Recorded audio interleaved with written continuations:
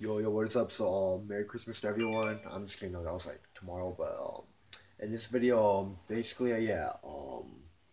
shit, I fucking woke up just now, and I recently just found out that Jordan Clarkson from the Cavaliers got a trade to Utah for Dante Exum, man. In my opinion about Jordan Clarkson, dude, I think people are sleeping in the sky the fact that not only Jordan Clarkson, yeah, he takes bad shots once in a while moon time, he's inconsistent, but this is like one of the best bench play you want to have when he comes off the bench. Like Jordan Clarkson, dude, like this guy can average like 20, 30 off the bench. When he's feeling like he's hot, he can keep going until someone has to lock him really, really tight. And Jordan Clark is like one of the best bench players like Jamal, Lou Williams. Like he's up there with them, but he's just a younger version of them. JC, like I said, he doesn't have player experience, but he is a good bench player to have in your team because he provides scoring, defense, and shooting and everything. But his main problem is that Jordan Clarkson, dude, plays a lot of isolation. He carries by himself, and he does once in a while takes bad shot.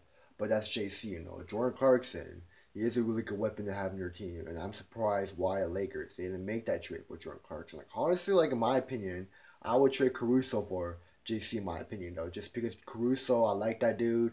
Guy plays really hard. He wants to win, but let's be honest though, Alex Caruso doesn't have the shot, the offensive wise like Jordan Clarkson. Like have you ever seen Alex Caruso putting up 20, 30 points consistently like JC?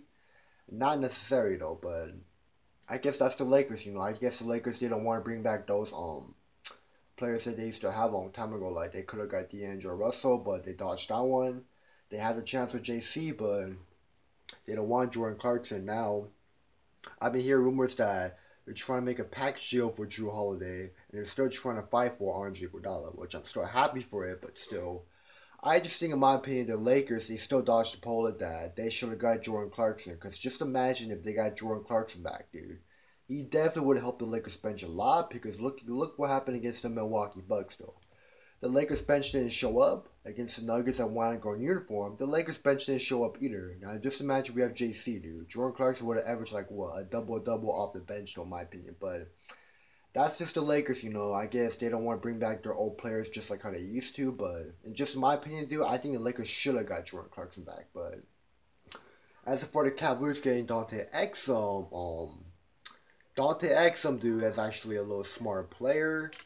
He plays really smart with a good ball IQ. He can shoot. He wants to win. He plays teamwork basketball. He's a good player to have in your court, in your team, because he'll do everything what it takes to win. But honestly, I haven't been paying attention on Dante Exum too much because this guy, he's been with Utah for a quite while, and I don't follow Utah basketball. But all I know is that Dante Exum, I heard he's a really good shooter, good clutch shooter. He spreads the floor. He plays team basketball. And Jordan Clarkson, like I said, he's a really good bench player to have in your team, and I don't know why people are sleeping on this guy. But in my opinion, I think Utah won his trade because they just got themselves a really good tight bench player. But the question is this: that can Jordan Clarkson actually show up when the playoff starts? Dante Exum had experience though, which that's the good part. But JC, that's the thing. If he can show up in the playoffs, because if he goes to playoffs this year with Utah, this is gonna be his first one, just to let you know.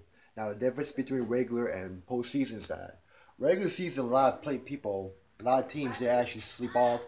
They don't really try at all. They do all this low management shit, sitting out and shit. But when it comes to playoffs, dude, that's when everyone needs to try hard. Like, you know what? This is the playoffs. We're trying to fucking win. We're trying to win a title. We need to have a shot. So no resting, no excuses, no skipping.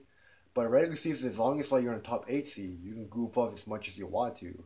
But in postseason, you can't be goofing because there's a trophy on the line. So, but yeah, so the Cavaliers, I don't know why they went after Dante Exum because honestly, I felt like why Utah though? Like why exchange Dante Exum? Oh yeah, that's why I heard Utah offer like a couple of draft picks along with Dante Exum. That makes sense, but still, Jordan Clarkson, dude, he's gonna be missed, dude. Like Jordan Clarkson is one of the Cavs best bench player to have in your team, man. I'm kind of happy for JC the fact that he's going to contender team because if he stays with Cleveland for a long time, I kind of feel bad for that fool, but. Other than that, wish you luck to Jordan Clarkson and Utah. Congratulations, you got yourself a really good bench player. Cavs, on the other hand, they got a well-experienced player. But just in my opinion, I think the Lakers, they should go after this man. But Lakers are doing what they were supposed to do. The better player, get Drew or Andre.